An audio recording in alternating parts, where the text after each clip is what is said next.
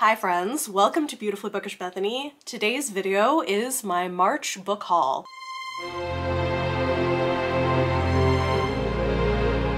And we will begin briefly with something that is not a book, but I bought it for a bookish video and it's fun, so I thought I would share. I now have a dragon goblet with which I can drink wine. So expect to see this in live shows. I bought it for a particular video I'm working on, but I'm not mad about it. All right, with that said, let's go ahead and talk about all the books that have come into my collection in the month of March. I will say that in terms of books I bought for myself, this haul is a little bit on the smaller side for me this month. I'm not upset about that. I've been trying to scale back my book purchases, but I have a lot of very exciting things that were sent to me from publishers that I cannot wait to share with you all. But first, we are going to begin with my pre-orders. I had 2 of them this month. The first one, I didn't expect to be quite as tiny as it is, but I'm still happy to have it. I saw this on Instagram and it wasn't very expensive, and now I know why it wasn't very expensive because it's tiny. But I pre-ordered Galatea, a short story by Madeline Miller from the world of Song of Achilles.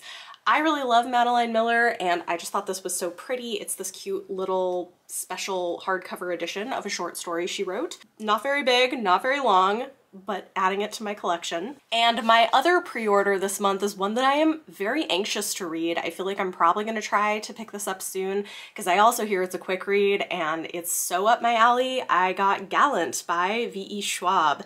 This is a YA gothic horror novel and I am so excited for it.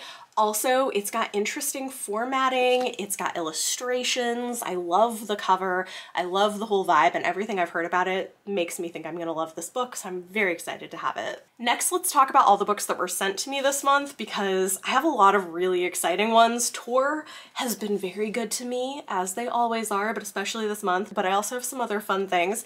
And this month you're getting a couple of picture books from me. Somebody reached out to me to see if I'd be interested in reviewing these picture books, and I was like, yeah, these sound like things I would want for my kids, send them over. So I have read them with my kids. We have reviews up on Goodreads.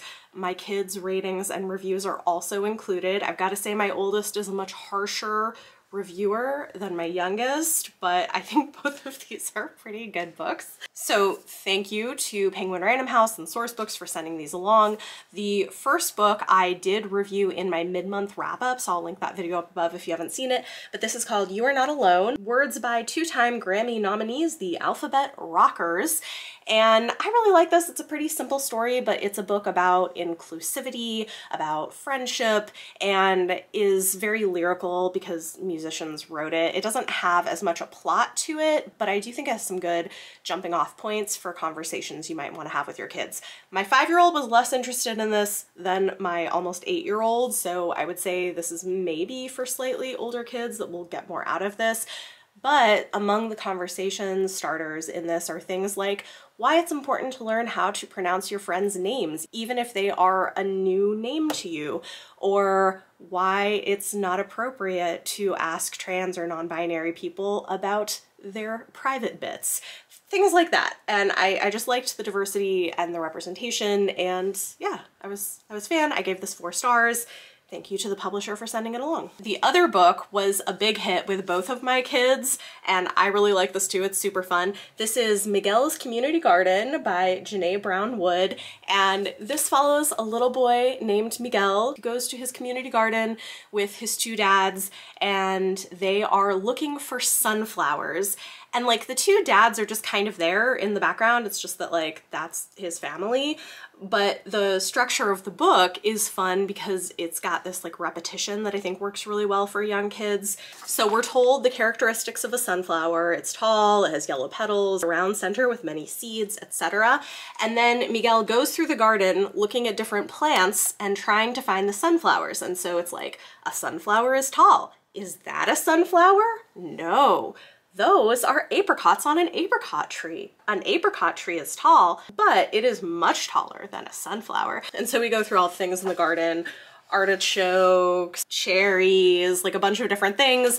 And then at the end, they have a nice little community garden picnic with their friends, eating all of the lovely produce from the garden. It's really cute. My kids really enjoyed it. It's got some light science-y stuff that's appropriate for younger kids. This was definitely a big hit with both kids. So thank you so much to the publisher for sending this along. If you guys are interested and have kids in your life, maybe go check them out. And now I will return them to my children's bookshelf so they can continue to enjoy them. Moving on, let's look at all of the adult and YA titles that were sent to me this month. First up, a small press reached out to me about a book that I think just came out, so I'm a little late reviewing it, but I will be reading and reviewing this in April, so thank you to them for sending this along. This is called Song Broken by Heather Osborne. This is coming out through Forest Path Books, and it is a queer fantasy novel that sounded really interesting. It says, she sang a vow to learn to heal, but the person she needed to save was herself. Nils is a healer's apprentice faced with a difficult choice. Only men are allowed to be healers, but if Nils denies her heart and chooses that path, neither a healer's status nor the balm of study will make up for losing a chance at marriage with the person she loves. Instead, concealing her true self from everyone she knows, Nils risks a dangerous journey to the distant city, desperate to find a balance between life's passion and heart's life. But always the question remains, can a healer's songs truly work for a woman? And should Nils' deception be discovered, she will be songbroken, shunned by her family, dismissed by her master, and denied any contract, vow, or relationship. So yeah, it just sounded really interesting, coming out from a small press. Thank you to Forest Path Books for sending this along. If this sounds interesting, go check it out. I believe it is available now or will be available very soon, and I'll be reading and reviewing it in April. Then Tachyon Publications sent an advance copy of a book coming out in August that looks amazing. This is called The Bruising of Kilwa by Nassim Jamnia. It comes out August 9th, and this sounded really interesting. It's not very long, it's a pretty short little novel, but it says, in this intricately layered debut fantasy, a non-binary refugee practitioner of blood magic discovers a strange disease causing political rifts in their new homeland. Persian-American author Nassim Jamnia has crafted a gripping narrative with a moving, nuanced exploration of immigration, gender, healing, and family. So the author is a non-binary Persian-American, and this just sounded incredible. I love the cover. I'm very excited to pick this one up, so thank you so much to Tachyon Publications for sending along a copy. Then I have a bunch of things from Tor and Tor.com. Like I said, they're very good to me, and I appreciate it. One of these is an arc that I actually won in an Instagram giveaway. I don't win giveaways very often, but I was excited for this one. I have an advance copy of Daughter of Red Winter by Ed McDonald. This is a very anticipated fantasy novel coming out in June. Ed McDonald writes grimdark fantasy. This is the first book in a new series he's writing. Rain can see and speak to the dead, a gift that comes with the death sentence. All her life she has hidden, lied, and run to save her skin, and she's made some spectacularly bad choices along the way.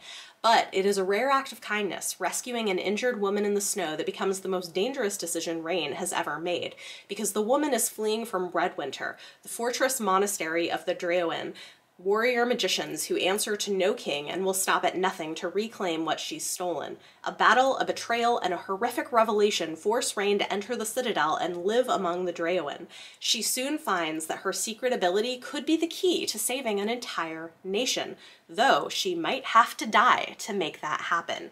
It sounds fantastic, coming out this summer. I'm excited for it. I love this cover. Thank you so much to Tor. Tor also sent a finished copy of a new edition in the Tor Essentials line, where they publish modern classics of science fiction and fantasy. This is by Ursula K. Le Guin. It's called Worlds of Exile and Illusion. It is a bind-up of 3 of her novels in the Hainish series, Rocannon's World, Planet of Exile, and City of Illusions. I have been wanting to read more Le Guin this year. I haven't read much from her at all, and so when they reached out to me about this, I was like, yes, please, that sounds great. Wonderful opportunity to read more. And I really like that they have these nice additions in the Essentials line coming out for people who are interested in reading from more of the history of sci-fi fantasy, because sometimes we can get so focused on what's coming out newly that we might miss some things from the past. So thank you to Tor. I'm excited to read this. Next, Tor sent me a finished copy of the brand new edition of the Atlas 6 by Olivia Blake. I am so excited for this, and I'm really excited to do a reread. I had read the indie version of this, but they picked it up and are publishing it traditionally. It has been edited, it has been expanded, and supposedly it's even better. Also, this book is beautiful. Let me show you. It's got this under the dust jacket. It's got these beautiful like library end papers. And if you've read the original, you might know that there were illustrations. but the illustrations for this edition are even higher quality. They're even better. So like, here's an example. They used the same artist as the original, but they're more filled in. So I'm really excited to read this. I am planning a reread, and yeah. 2 more from Tor.com, one from Tor.com, one from Tor. These are advanced reader copies of books coming out later this year that I'm very excited for. Coming out in July, we have A Strange and Stubborn Endurance by Foz Meadows. This sounds amazing. It is a queer political fantasy romance by a non-binary author. I'm very excited for it. It says, Villasin Vin Arrow never planned to marry at all, let alone a girl from neighboring Tythena. And when an ugly confrontation reveals his preference for men, Vel fears he's ruined the diplomatic union before it can even begin. But while his family is ready to disown him, the Tythenai envoy has a different solution, for Vel to marry his former intended's brother instead. Okay, so like, he was betrothed to a woman, but now he's like, I'm actually not into women. So they're like, okay, then marry her brother. And so there's like a political marriage. I'm very excited for this. It hits on a lot of things that I'm really interested in. It's got Byzantine politics, a queer love story. I like, yes, yes, yes, yes. And then lastly from Tor.com is what's maybe one of my most anticipated releases for the rest of the year. I think this got pushed back to August. It was originally coming out in June, but I think it got pushed to August. This is A Taste of Gold and Iron by Alexandra Rowland, and this is also a queer political fantasy romance, but this one is a bodyguard romance. So it's a prince and his bodyguard falling for each other. It looks amazing. I have been hearing a lot of buzz about this one. I've been hearing authors raving about it, so I'm very excited to read it, and it's got a gorgeous cover. So thank you to Tor.com. I'm excited to read this one. And then lastly, from publishers, Fierce Reads over at Macmillan sent me a whole box that I was not expecting, and it's pretty awesome. I told you it's been a good month for publishers sending stuff. I was not joking. It's been awesome. So I will briefly show you what's in the box. Ta-da! Okay, let me put this down and I'll show you everything that came inside. Like I said, I did not know that this was coming until like a couple days before they sent it, and I'm excited. We have a cute little Fierce Reads pouch, and inside are little sticky notes to use for tabbing while reading, and a cute little collapsible book light, which is perfect for traveling. Love that. But then they included 4 finished books. 4 of their new releases that they wanted to share, and I am really excited about a lot of these. First up, we have The Lost Dreamer by Liz Huerta. Gorgeous cover. This I also have on audio because it was one of the influencer review copies from Libra FM this month, so I'm really excited to read it, and it sounds amazing. This is a debut fantasy novel from a Mexican-American author following a girl who is a dreamer descended from a long line of seers, able to see beyond reality. She carries the rare gift of dreaming truth. But when beloved King Anne's dies, his son and heir has no respect for this time-honored tradition. Newly crowned Alkin wants an opportunity to bring the dreamers to a permanent end, an opportunity Indira will give him if he discovers the 2 secrets she is struggling to keep. As violent change shakes Indira's world to its core, she is forced to make an impossible choice: fight for her home or fight to survive. So it follows 2 teen girls who are seers. There's like political stuff going on. It says it's inspired by ancient Mesoamerica. Very excited to read this one. They also sent a copy of Ophelia After All by Raquel Marie, which is so exciting. I remember when Raquel was a baby booktuber, and now she's a whole published author. It's very exciting. And this sounds great. It is a YA contemporary debut novel about a Latinx girl who realizes she is bisexual, and it's like a coming-of-age story. Sounds awesome. They also sent a finished copy of Travelers Along the Way by Amina May Safi. This is a Robin Hood retelling that is gender-bent and centers 2 women in Palestine during the Crusades. I had an arc of this and didn't end up finishing it. It wasn't totally my cup of tea, but other readers and reviewers seem to be enjoying it a lot more than I did. So I will probably pass this along to someone who might enjoy it more, but I really appreciate Fierce Reads sending it. And then lastly is a book I haven't heard a lot about, but I'm very intrigued. This is One for All by Lily Lainoff. It's a gender-flipped retelling of The Three Musketeers.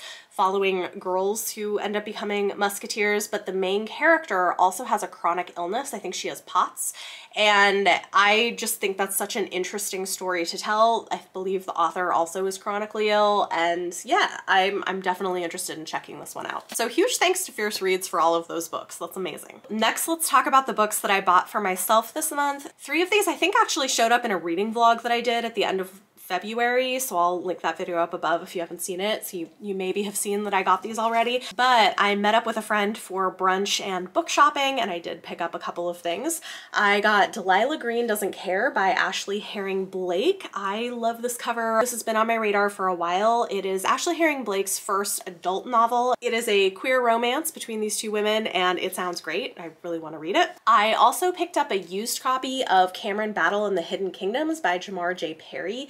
This was only $8.50, which I thought was a good price for it, and I've heard really good things about it. It's a middle grade fantasy novel with a black boy main character, and this I partly got because I feel like maybe my kids would be into this as they are getting more into reading, so I wanted to have it on our shelves, and I'm also interested in reading it. And then lastly, I got a copy of Bunny by Mona Awad. I've heard this is a very strange book. I know Kayla from Books and Lala really loved it a lot, and I'm intrigued. I want to try it myself and see what I think. Then this month I had a little bit of money for my Amazon affiliate payments. If you guys use the links in my video descriptions, I get a small percentage of whatever you spend there, and I usually use it to buy more books for the channel. So this month I used that to pick up The Mad Ship by Robin Hobb and Ship of Destiny by Robin Hobb, just in time for the read along I'm doing. I mean, I needed to have these anyway. So I love these beautiful UK covers. They're very pretty. I absolutely adored Ship of Magic, and I am so excited to continue on with Mad Ship in April. Then I just have 2 more books and my Book of the Month box. First up, I stopped by one of my local indie bookstores, Books of Wonder, which is an amazing children's bookstore in New York City, and they had signed copies of one of my favorite books that I've read this year that I hadn't purchased yet, so I was like, okay, yes, I'm going to get that. Thank you. This is All My Rage by Saba Tahir. I adored this. It's a hard-hitting YA contemporary, which is not usually my thing, but oh my god, this book was so good. It made me cry. The characters were incredible. It dealt with really rough topics, but it was just amazing. And so when I saw they had signed copies, I was like, yes, please, thank you. I will pick that up. So I now have a copy of this to go on my favorites shelf. If you haven't read it yet, it's really, really good. And then lastly, I had a little bit of money from selling books to my other local indie bookstore, The Strand, and I used that to cover most of the cost of Tripping Arcadia by Kit Mayquist. This just sounds like a book that I will love. It's been on my radar. It finally came out and I was like, you know what? I'm gonna get this because I feel like I'm gonna love it. I'm a big fan of Gothic novels, and this sounds really interesting. It says a propulsive and atmospheric modern Gothic filled to the brim with all the splendor of the Great Gatsby and all the secrets, lies, and darkness the opulence can hide. It follows a med school dropout who's desperate for any job to help her parents who are approaching bankruptcy. So when she's offered a position working for one of Boston's most elite families, as illustrious as they are secretive, Lena knows she must accept it, no matter how bizarre the interview or how vague the job description. So she ends up working for this family and weird stuff goes on. It sounds great, and it is the debut of Kit, who is a bisexual trans masc writer. You know, I like to support diverse authors on this channel, so I picked that up. Finally, I have my Book of the Month box, and I feel like you've probably heard this from other people, but this month they started offering 7 options instead of 5. 7. It's a lot. So I got 2 books. I mean, there were 7 options. This is not sponsored, but I do like Book of the Month, and I do have a link down below where if you use it to sign up, I get a free book, which is nice when people occasionally do that. It is $15 a month, including shipping, for a new release or pre-release hardcover. They have options in different genres. You can skip if you're not into any of them, which is a great feature. And like I said, there were 7 options this month, and I picked up 2 of them. So the books I got were The Verifiers by Jane Peck. This sounds so interesting. It's a debut mystery novel about a woman who works for a dating app doing background research on people on the app. and then I think there's like a murder or something and she's investigating. It's something like that. It sounded really interesting, so I grabbed that. And then of course I had to get The Book of Cold Cases by Hudson St. James. I just love the way Hudson St. James writes mystery and suspense. I don't even know a whole lot of what this book is about, but I know that I've loved everything I've read from her. She's kind of an auto buy for me at this point, so I picked that up. So there you go. Those are all of the books that have come onto my shelves in the month of March. Huge thanks to all the publishers who sent me so many amazing books this month. I'm really excited to read a lot of these and share them with you all, and hopefully you learned about something new and exciting this month. Talk to me in the comments down below. Let me know any of your thoughts or feelings on anything I talked about in this video. And for your question of the day, tell me about one of your most anticipated releases for the rest of the year. What is a book that you are really looking forward to for whatever reason? Leave it in the comments down below.